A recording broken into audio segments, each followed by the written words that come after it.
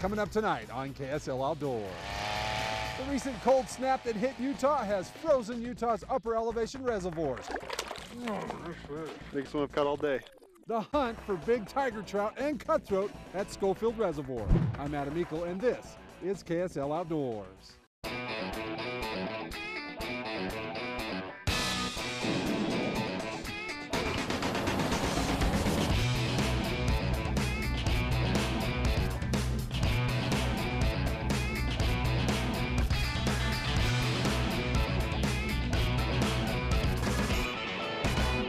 KSL Outdoors with Adam Eagle is brought to you by your local Ford stores. Well, it is a frosty morning here in Utah. Mickey, I can see my breast. That means it's ice fishing. It's time, let's go. All right, we got a big group. Where should we go? Let's head to Scofield and go for one of those giant tigers. A group like this, we're gonna get one this big today. Telling fish stories already, isn't he? All right, let's hit the road. Let's go. -3 degrees. It's cold. This is my first trip for the year on the ice. Hopefully we'll get some of those big tigers. I'm excited.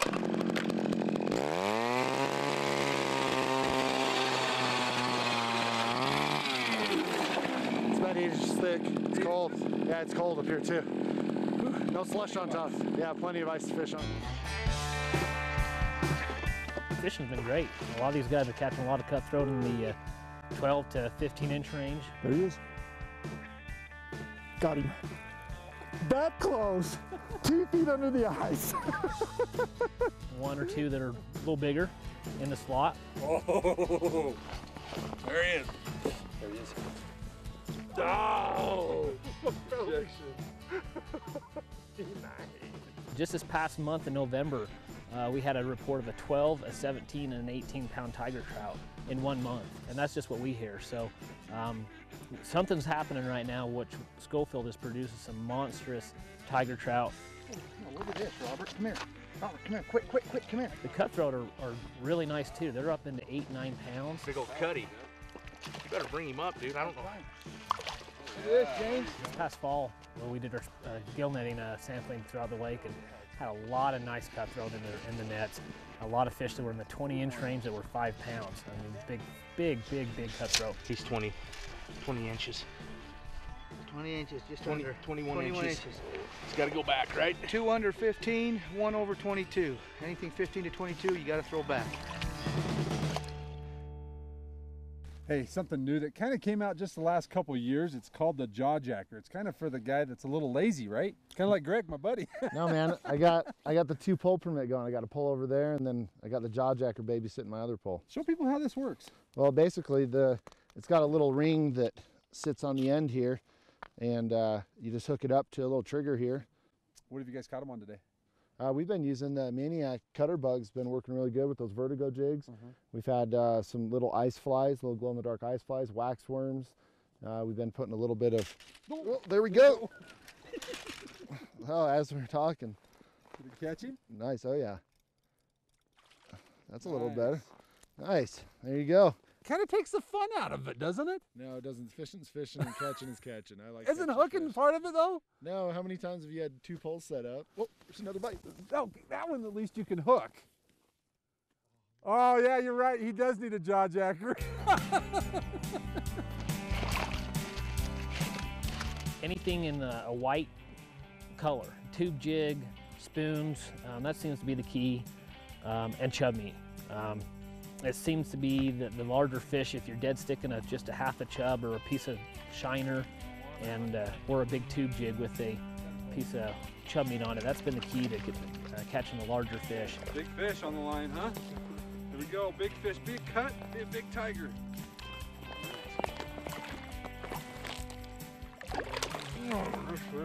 This is a good one. Not bad, huh? Biggest one I've caught all day. Only one I've caught all day. A few things to remember if you plan on fishing Scofield this year.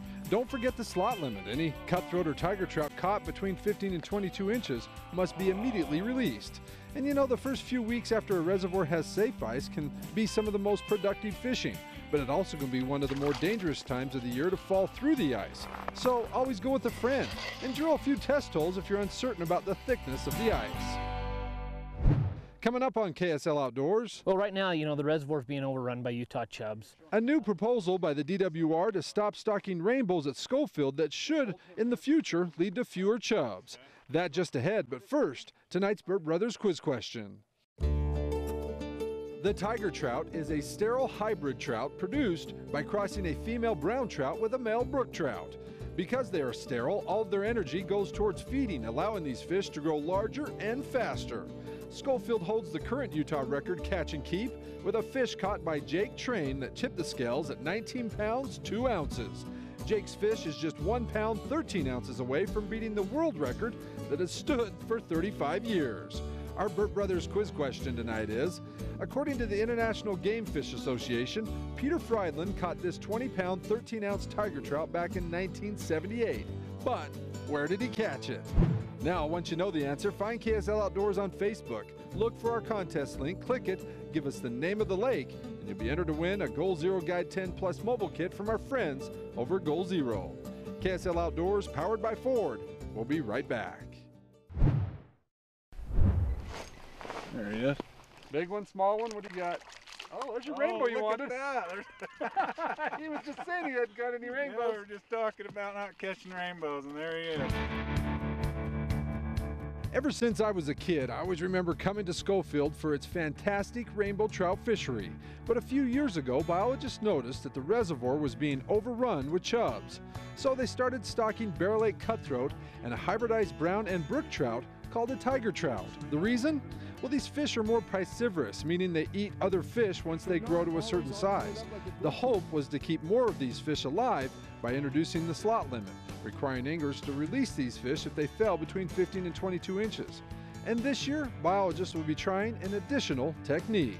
What we did this past year, we went through all the racks in the Wildlife Board, presenting a proposal to discontinue stocking rainbow trout for 3 to 5 years, and just so we can double our cutthroat trout stocking efforts in the reservoir and hope we can control the Utah chub populations biologically. This doesn't mean you're not going to ever stop rainbows. No. Hopefully here in about 3 to 5 years we can start putting rainbows back in, and we've pushed the chub population back far enough that the rainbows can, then start surviving and competing against the Utah chubs and continue to grow in the reservoir. Right now, they've just appeared. We dumped our last 80,000 or so this fall, so there are some out there this spring, and then through the ice fishing right now we can catch, but probably in the next few years you're going to see fewer and fewer rainbows, more cutthroat, more tiger trout, but we're trying to do that to control the chub populations and keep us from having to treat the reservoir. That sounds like a pretty good idea to me. I mean, you got to do something to get rid of those chubs, and the rainbows aren't helping that out any. Although the rainbows are pretty good to eat too, though. There he is. Nice. 2 feet down. I'm here for more of the sport. I do like to eat some fish, but the tug is the drug. If you're looking for another reason to come to Scofield other than the fast fishing, how about an excuse like the annual Scofield Derby happening next Saturday? State Parks is sponsoring the Derby again on the 28th of December. It's a Saturday, and I know the registration is open right now. If you go to the State Parks website, there's information on there about the Derby, and I believe they're going to limit it to 200 participants, like they did last year. Ah, he got him. Mickey is catching fish after fish. He was finding them about 2 to 3 feet under the ice, while James was doing better near the bottom. James believes to have a better chance at catching more fish, you should use a fish finder to see what depth they're coming in at.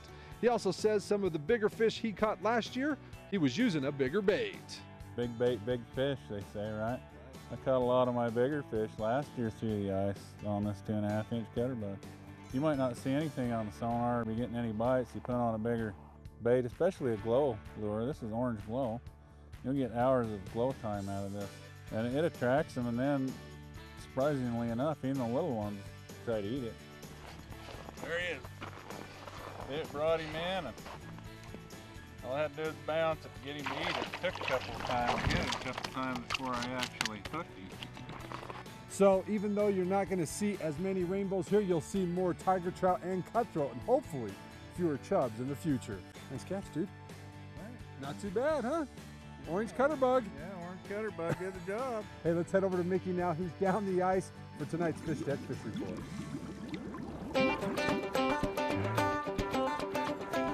I love this time of year. It's the only time you can do a snow angel and ice fish. I'm Mickey Anderson, your snow angel, with this week's fishing report. Ice fishing is a lot of fun, but staying warm and dry is key to staying out on the ice, especially when you're bringing little guys like Gavin. All this starts when you're back at the truck. When you're driving up, your feet are going to perspire and your socks are going to get a little bit damp. Change your socks when you get to the ice. And a lot of times when you go ice fishing, there's slush on top. Your feet are going to get wet. I like waterproof boots that are waterproof from the top to the bottom. When you're releasing fish, your gloves are going to get really wet. Brush that snow off and have a towel handy. This towel can suck a lot of the moisture out of your gloves to help keep them warm. When they get too wet, replace them with a dry glove. Your hands are going to stay a lot warmer. I kneel a lot when I'm on the ice. When you're down here, you're going to get your knees wet. So I like to kneel on a PFD. This way I have a comfortable kneeling cushion and I have a cushion that I can throw to somebody that might need help. Now with my bait, I like to keep my wax worms warm. I put them in an ice pack, keep them warm, but I like to keep my minnows frozen. A frozen minnow is a lot easier to handle than when they thaw out. So to keep your hands warm and your fish cold, come on down to Fish Tech and we'll help you out. And now for tonight's fishing line.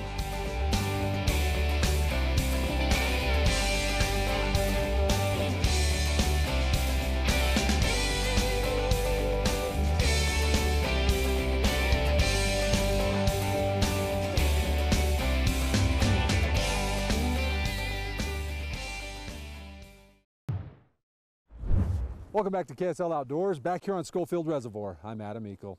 You know, many of you have probably heard of KSL's drive during the holiday season. Been doing it for decades. It's called KSL's Quarters for Christmas. It's where people get a chance to give back to those in need. The young man right there behind me, 6-year-old Gavin Robbins, has taken it to a new height. Raised a few $100 that turned into well over 1,000. Come on back. There, did you get him? Yes, you did. Yeah! Fun.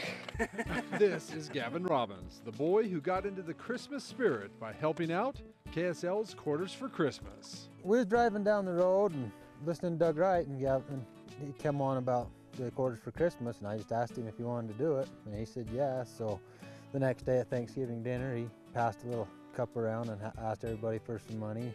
He just started taking it everywhere he went, asking everybody he saw, and we told him we'd match whatever he collected, and got a little bit scary there for a little bit towards the end when seeing how much he had. In just 2 weeks, Gavin collected $220. With Mom and Dad's match, he had $440 that he came in and presented to the Doug Wright Show. Yeah, he was on Monday morning with Doug Wright, and we got to talk for 10 minutes or so on the radio with him, and then they had some people call in and matched what he had donated. Really?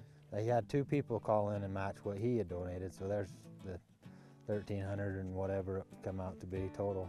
Why did you decide to do the Quarters for Christmas? Because I thought kids would need it.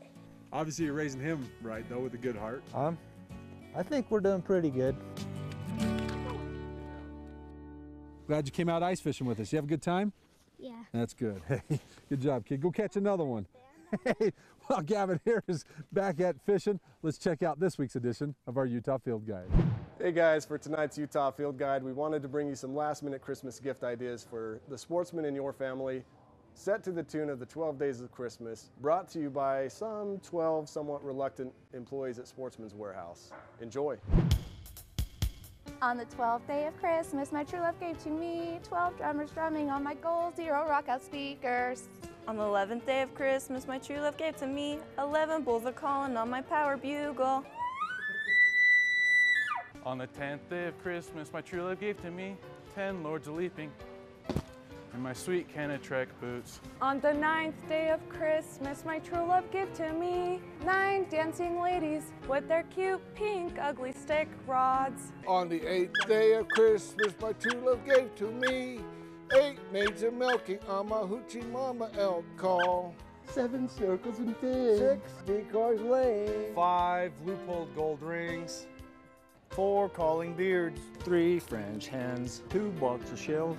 And a bow hunter in a tree stand. Okay, so with only 3 more shopping days until Christmas, all 5 Utah locations will be there for you. Christmas Eve, we're open 8 to 4. From all of us at Sportsman's Warehouse, we want to wish you a very Merry Christmas. Man, Mickey, it has gotten warm here. I bet it's 35 degrees out here. It's so nice. Those poor people down in the inversion, I'll bet they're freezing. It is pretty nice. Get up here and go ice fishing, especially on a bluebird day like today. The weather is fantastic. Let's find out how cold it is in the valley by turning it over to the guys and gals in the weather department. Thanks, Adam. Actually, as we get ready to move throughout the weekend, we've been dealing with round after round of snow, but they haven't all been the same type of snow. Now, we did get a break heading into the day on Friday and actually got to see some sunshine. Gorgeous picture right there sent in by Ray. But snow density, this is very important, especially for folks that are going to be outdoors. Normally, like the snow we saw heading into the weekend, 10 to 1, 10 inches of snow for 1 inch of water. The good snow, the fluffy stuff we like to see, 20 to 1. That's what we saw last week when temperatures are a little colder. But the 5 to 1 snow, that's what we saw on Thursday. Temperatures are warmer. That's where you get the heavy, dense snow, and that's what creates issues, especially with avalanche concerns. So that's something to keep in mind for the next week or so. KSL Outdoors with Adam Meikle. We'll be back right after this. Welcome back to KSL Outdoors, back here on the ice at Scofield. I'm Adam Meikle. Hey, don't forget, if you're looking for some ideas to get your family and friends out on the ice this year, maybe for some ice fishing tournaments, you can always find that and much more right there on our Outdoors calendar page at ksltv.com. Time now to turn it over to Outdoors producer Jared Hargrave as he introduces us to tonight's backcountry trail. This week, we're backcountry skiing on South Mountain in the LaSalle Mountains, just outside of Moab. I was glad I made it up there, and it was nice and warm, sunny day, so yeah, it was awesome. Snow-covered roads mean South Mountain is a remote destination, so getting to the top from the LaSalle Creek Winter Trailhead is an all-day tour. It was long, probably one of the longer ones I've ever done, I think. But all that uphill work is rewarded on the summit. The views are out of this world. You know, you see the red rocks below you, the Abalos in the distance, and some of the other LaSalles on the other side. So it's really beautiful, beautiful views. And skiing back down, we found a cold stash of powder snow in shady pines. Kind of stayed right near the trees, and it turned out to be really nice snow. As long as we hugged the trees, we had a long, beautiful turns. So, you know, it's always fun to get powder in your face, into your beard. Get some beard shots. Man, South Mountain was not easy to get to, but once we got to the top, the views were totally worth it. And the ski down, primo. Of course, if you go in the backcountry, don't forget your beacon probe and shovel. And of course, check the avalanche report at utahavalanchecenter.org. And now back to Adam for the snapshot of the week.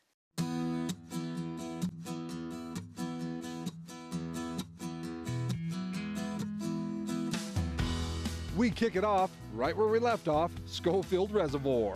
Darren had a great day of fishing just before the ice cap covered the reservoir. He says it was a cold day but hot fishing. Here he is posing with this 27-inch cutthroat he caught in a snowstorm. 12-year-old Sam Orton enjoys out fishing his father with a fly rod.